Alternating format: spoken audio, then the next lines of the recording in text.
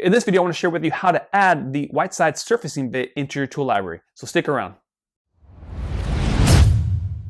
Hey, what's going on, guys? This is Edgar with AE Timber and Pine, and in this video I want to take you step by step on how to add the Whiteside surfacing bit. This is a surface bit that I like to use and has worked out really well on my cutting boards. But even if you don't use this surfacing bit, you can follow the same process and the steps to add the surfacing bit of your choice. Before we get into it, guys, if you guys are getting value out of this channel and out of this video, please make sure to like and subscribe. Leave me a comment of what you guys like about the channel or what you guys would like to see in the future. If you also want to help out a little bit more, make sure to take a look at the Patreon account. You can become a patron or pick up some merch such as this shirt. So with that being said, let's go ahead and jump into the video. All right, guys, jumping into Carbide Create, the very first thing that you guys want to do is create the vector for your surfacing toolpath.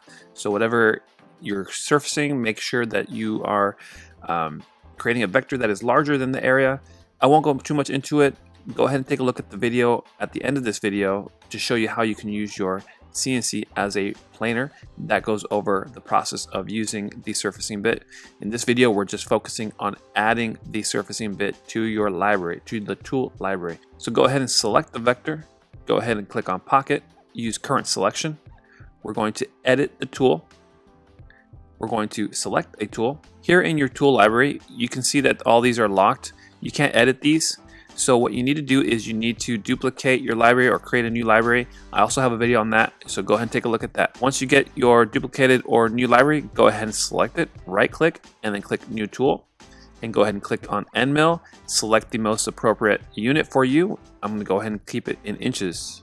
Once we get to this screen, we'll add all the information for the particular bit that you're adding. So in this particular case, I'm using the 6210 Whiteside surfacing bit. In the model, I'll go ahead and enter 6210. Vendor is Whiteside. Tool number is 6210 again. The diameter is 1 inch. For the plunge rate, I'm going to use 10. For the feed rate, 100. RPM is going to be 13,000. The initial depth per pass is going to be 0.05. For the 3D speeds and feeds, I'll go ahead and update the feed rate to 100. RPM is staying at 13,000 and the step over will be 70%. Go ahead and click OK. When you now look at your library, you're going to see that you have the new tool here added. When you select it, you'll now see all the parameters that we've just entered and you're ready to go. So go ahead and click on the video on your screen at the end of this video and you'll see how you can set up the surfacing pass. Thank you guys, and I hope this helps.